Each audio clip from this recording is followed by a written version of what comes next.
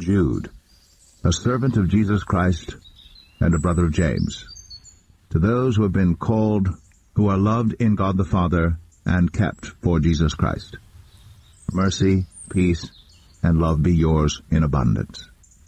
Dear friends, although I was very eager to write to you about the salvation we share, I felt compelled to write and urge you to contend for the faith that was once for all entrusted to God's holy people.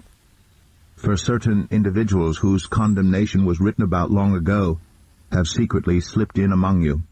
They are ungodly people who pervert the grace of God into a license for immorality and deny Jesus Christ, our only sovereign and Lord. Though you already know all this, I want to remind you that the Lord at one time delivered his people out of Egypt, but later destroyed those who did not believe. And the angels who did not keep their positions of authority, but abandoned their proper dwelling, these he has kept in darkness, bound with everlasting chains for judgment on the great day. In a similar way, Sodom and Gomorrah and the surrounding towns gave themselves up to sexual immorality and perversion. They serve as an example of those who suffer the punishment of eternal fire. In the very same way, on the strength of their dreams, these ungodly people pollute their own bodies, reject authority, and heap abuse on celestial beings. But even the archangel Michael, when he was disputing with the devil about the body of Moses, did not himself dare to condemn him for slander, but said, "The Lord rebuke you." Yet these people slander whatever they do not understand. And the very things they do understand by instinct, as irrational animals do, will destroy them. Woe to them! They have taken the way of Cain.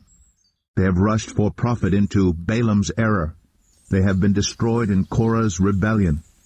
These people are blemishes at your love feasts, eating with you without the slightest qualm, shepherds who feed only themselves.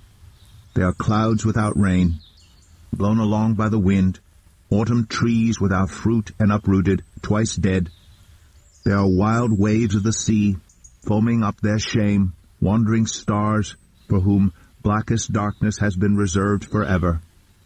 Enoch, the seventh from Adam, prophesied about them.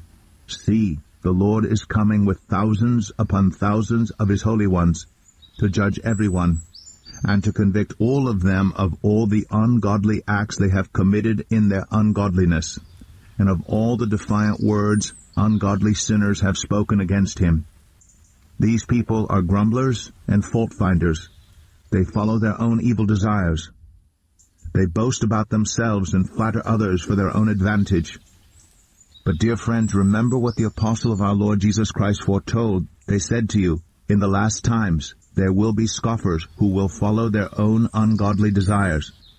These are the people who divide you, who follow mere natural instincts and do not have the Spirit. But you, dear friends, by building yourselves up in your most holy faith and praying in the Holy Spirit, keep yourselves in God's love as you wait for the mercy of our Lord Jesus Christ to bring you to eternal life. Be merciful to those who doubt.